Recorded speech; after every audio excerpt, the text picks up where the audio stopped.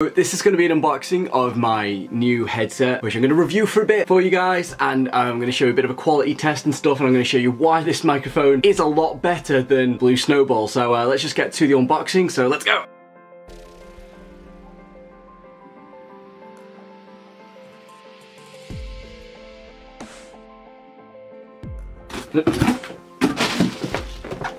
Doesn't want to focus. But yeah, this is basically the product itself. So it is called the GP Rumble gaming headset. As you can see here, I'm gonna make the camera focus. So it's called the GP Rumble right there, and it's a stereo surround headset which works on PC and it also works on PlayStation 3 if you guys are interested in that. So I'm just gonna unbox it here and take it out. And there we go, and there's kind of like the box in all of its glory, but we're gonna get to the headset itself. So that's cool, I suppose.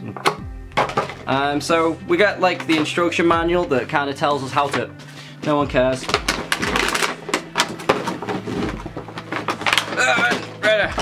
Okay, so this is kind of the main part itself. It comes with a whole set of cables. So the cable that it is always attached to, which is this one here, comes like with a very, very long wire. So it doesn't actually say how long the wire is, but this instruction manual, if I just hold it up to the camera, has got a load of instructions for PlayStation and for PC, which basically teaches you how to install a headset. But I'm kind of a tech genius. I'm like the Bill Gates of our generation, so I know how to do it. I'm obviously joking. So this is the headset itself. It is all made of cushion, like very nice foamy like material. The top of it here is probably one of my favorite bits. It's kind of like netting, so when you wear it on your head for a very long period of time, it doesn't make your head like sweat a whole lot, or it doesn't create some sort of uncomfy environment. It is actually very, very comfortable. And here is the microphone. It's very kind of flexible, so you can have it kind of anywhere you want. You can have it like behind your head for some bizarre reason if your mouth was behind your head. And yeah, that's pretty much that. So as I was saying with the cables, so I'm going to tell you what each cable is specifically for. So this cable here is used for the PlayStation 3, so it connects to this device here, if you see, plugs into there, which is your headphone jack, and then your red and white component audio cables for your PlayStation will go into the back of these, which basically allows the headset to pick up audio. So we take this off now and just put this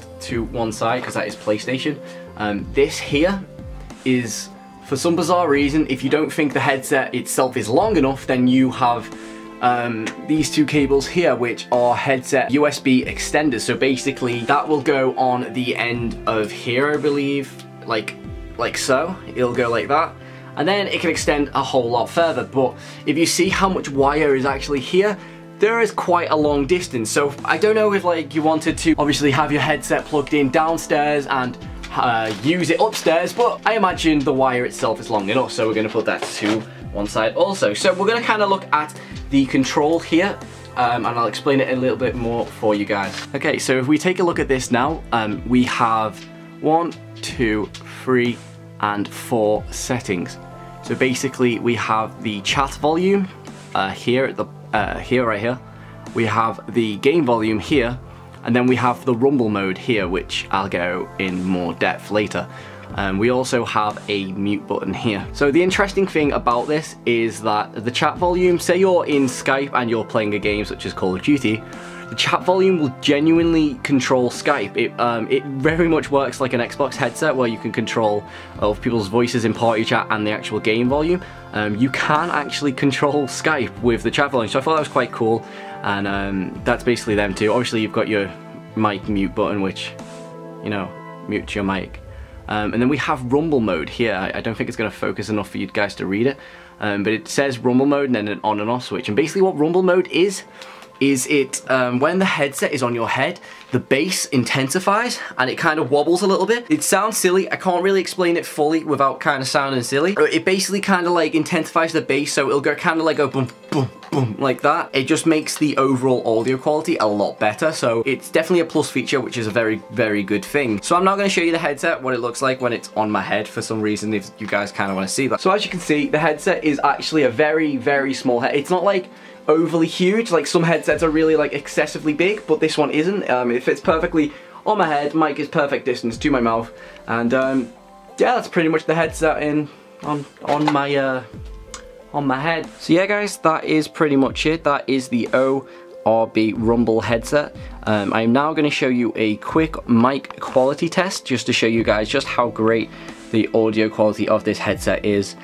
So yeah, we'll jump to that clip now. Okay guys, so this is the quality test of the ORB GP Rumble headset, and as you can see, the quality is actually very good. I was comparing it in the video prior, and I was comparing it to the Blue Snowball microphone, which I do actually have, and personally, I believe that this one is better, not just for the sound quality, but for the ease of access. Obviously, using a Blue Snowball, you've got to be quite close to it to get fine detail in your voice, and you have to kind of have it situated near you. As I am recording on a laptop, having a microphone like kind of right next to my laptop where the fan is and stuff, it's kind of like not the easiest of things to do. So when I have this on my head as a headset, it's a lot easier to use. So yeah guys, I really do hope you enjoyed the review. I've never actually done one of these, so feedback is very much appreciated. As always, I would love if you could leave a like on this video and subscribe if you are new to my channel, and please leave in the comment section below what you thought of the video and if you would like me to do any more reviews in the future. I'll see you guys in the next video, and have a lovely day.